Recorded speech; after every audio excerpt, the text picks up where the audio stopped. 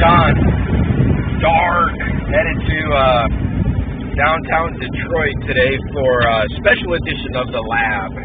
Friday night, usually we go to a church somewhere in Detroit, somewhere in the region, and we pray from 10 to midnight, get rocked by God, all of that good stuff. But today we're going downtown, outside. It's hot out, like in the high 90s today. And so we're going downtown Detroit to Hart Plaza, that area, and we're going to be praying and just taking ground, and we're going to see Detroit taken back.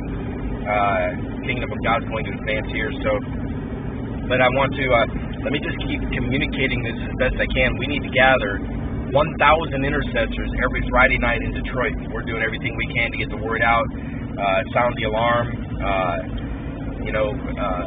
Here, as a significant prayer emphasis here in Detroit, this is critical. So, I know there's a lot of things going on, and this is why I think the city church is so important, because we have so much redundancy in the city, and a lot of great things going on, but so much overlapping, and it keeps us just scattered. And so if we get the city church going, we'll have a few things on the calendar and that everybody's involved in. I believe this event or something like it has to be right up there in terms of priorities. So I would love to see every Friday night, here in Detroit, there's got to be, you would think there's got to be, I'm thinking remnant people here, got to be like, what? I don't know, just pull a number out. Maybe, is there possibly 5,000, 10,000, remnant style people that would help make up those 1,000 intercessors, and there's got to be that many people. Let's go crazy and get every Spirit-filled Christian in Detroit, everyone. I mean, now we're talking thousands and thousands. Every single one, every pastor, every Spirit-filled believer, every hungry believer, together praying every Friday night from 10 to midnight in a church somewhere. And what would that look like?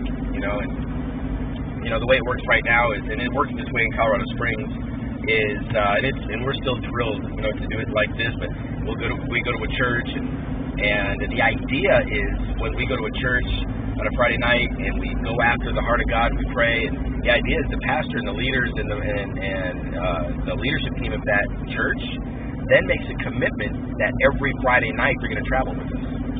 And so why is that important? Well, number one, for the sake of unity. So now pastors are getting out of their churches and they're actually helping build other churches as much as their own. They want to see other churches grow and develop more than their own. And that'll immediately result in some pretty crazy unity. And so, but we need, so that's part of it. And the other part is we're just praying together every week, and prayer is explosive.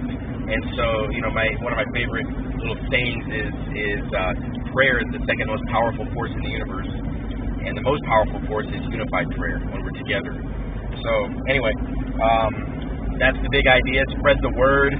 A lot's going on every Friday or every Sunday night at Revival Church. We have personal prophecy. Everybody, after the service is over, we're going to prophesy over everybody that wants it.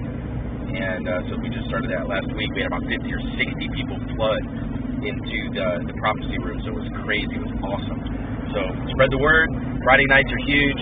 Sunday nights are huge. Tomorrow is day one of the lab internship, session number 2.